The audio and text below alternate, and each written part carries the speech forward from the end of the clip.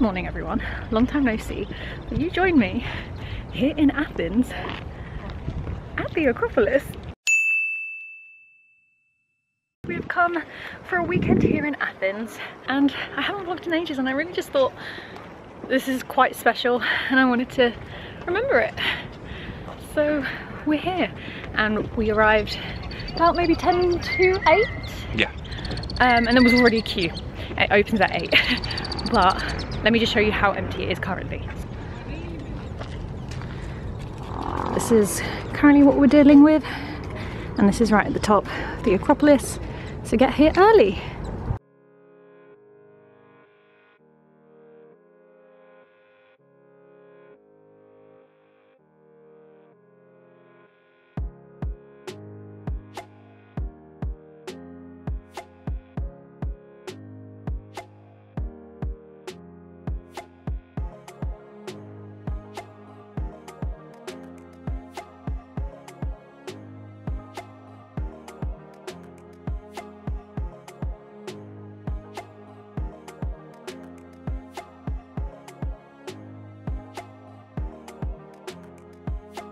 So last weekend we actually went to the British Museum, which houses some of the original parts that would have been up here and on the triangular bit that you would have seen just before. It was basically stolen, says they were given. We all know the truth. We learned all about like what the different, not layers, what would you call them, sections of this was last weekend, and now we're seeing the real thing, which is great. So when you arrive, you walk up here, and this isn't technically the entrance, so we're listening to an audiobook currently, aren't we, that Toby found for free. I'll leave a link in the description. Not audiobook, audio guide. And basically they would parade around the other side, so the entrance is actually the other side. But I'm going to zoom in. Behind the first set of columns, you can see, you might be able to see these horses. And these are called the Free, which is part of the section that we learnt about when we were in the British Museum last weekend, because a lot of that is actually in the British Museum, but it was really cool to see it all put together because in the museum it's all not together. So in the audio guide that we're listening to, which I'll link below if you ever come here, he was saying that the lighter coloured marble is where they're like doing the restoration, and that eventually it will age to the same colour as the original, which is really cool, as you can see there. And then they were using these new slabs of marble to also help with the reconstruction, and it's from the original place where they made it as well, which is like really cool. So that's where all the construction is happening, and it's honestly incredible, and I highly recommend coming as soon as it opens, because we can already see that it's like getting a lot busier than when we first got here, and we've been here about 45 minutes I think. So yeah, and it's a lot cooler. Yeah. Like, it's very so lovely. And we basically got some sunrise images. I'll insert a couple. And I look really pretty, so thank you, Instagram boyfriend. You're very welcome. I can't even fit you in my video. We're crossing the Pan-Athenaic Way. I think you're better at it than I am.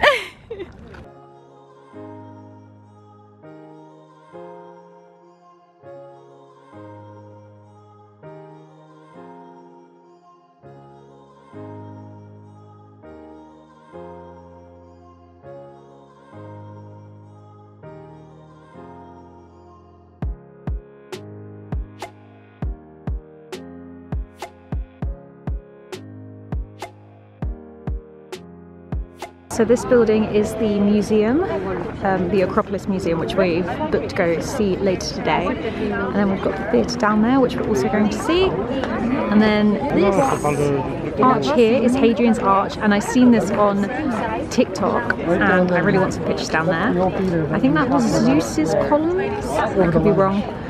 And then this in the distance is the Olympic track, which we're going to go see tomorrow. So our good tour guide Steve Rick Steves. Rick Steves. Well, it's voiced by Rick Steves and another lady. They're both American, but they have a bit of banter throughout, and it's quite funny. So I highly recommend this app that Toby just randomly found. Basically, Lissa, that's her name. So in 1687, there was an explosion, and prior to that, for like 2,000 years, it was basically untouched and pretty much the same as when it was originally built. So this explosion happened, and now it's like this. But it's still incredible, and definitely one of the top things to come and visit when you're in Athens. Absolutely. Look, all of these different ones. Look how many Greek things there are. Exploring Athens. There's a bunch of like little podcast episode kind of things where he like interviews people as well. And then yeah, there's 4 different walks for different things. I love that. Yeah.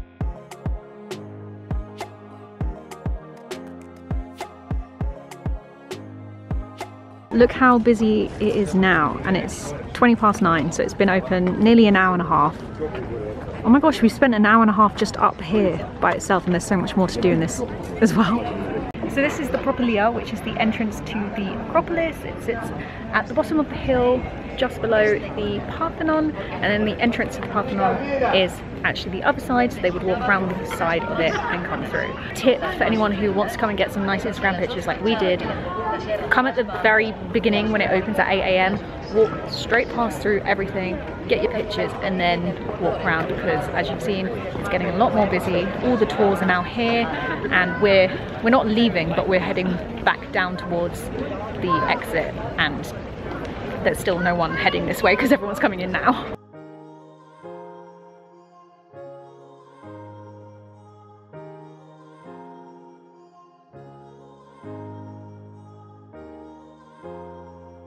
So you may notice that the columns are all like stacked in sections, and you may think they've done it for the restoration, but actually that's just how they built them.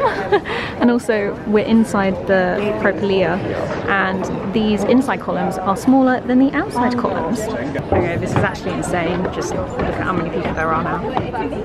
So this is the temple of Athena Nike, and they ripped off her wings so she could protect the city forever, basically. It's quite well preserved because it's got the 4 columns at the front and on the back still. But this is the other side of the Acropolis.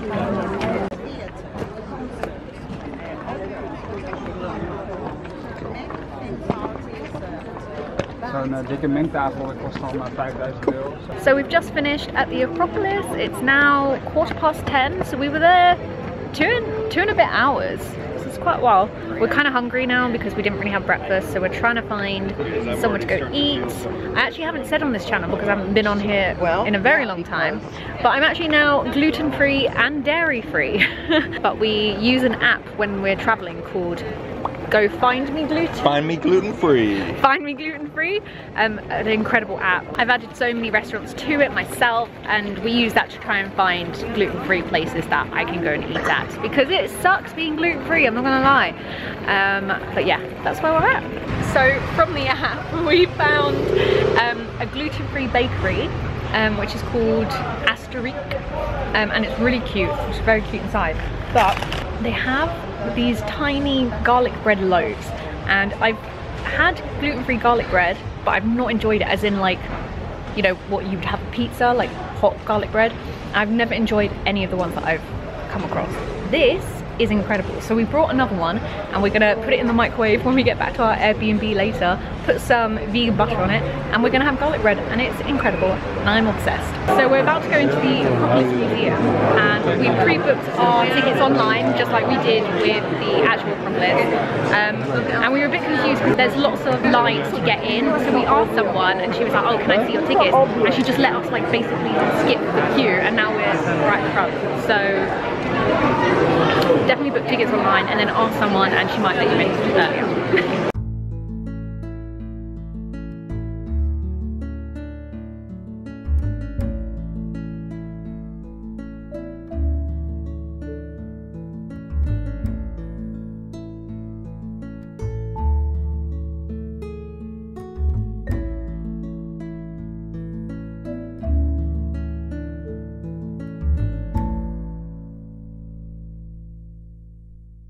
So when you come to Athens, you can buy either an Athens pass or a combo ticket that gets you into the Acropolis and 6 other sites, I think it is. So we've now just arrived at Hadrian's library, which is like a 10-minute walk or less from the Acropolis, and we're gonna we're gonna have a look around here.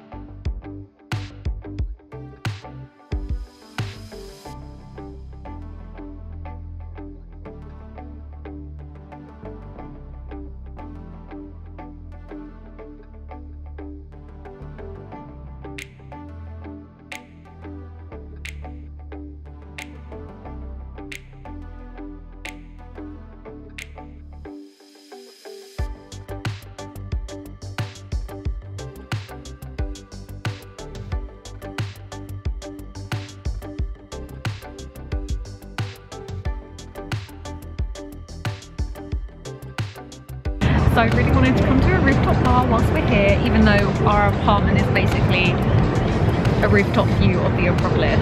And I'd seen some on TikTok, and the one we went to, which was MS Roof Garden, there was like queues outside, and I was like, we're not waiting in that.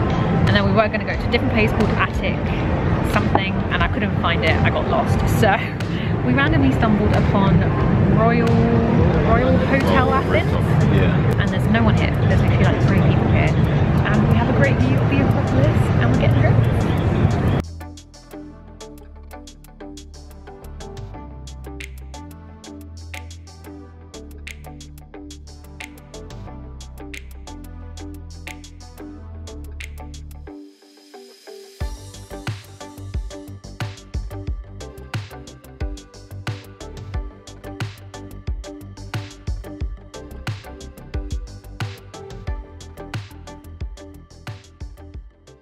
'26, I think. Oh,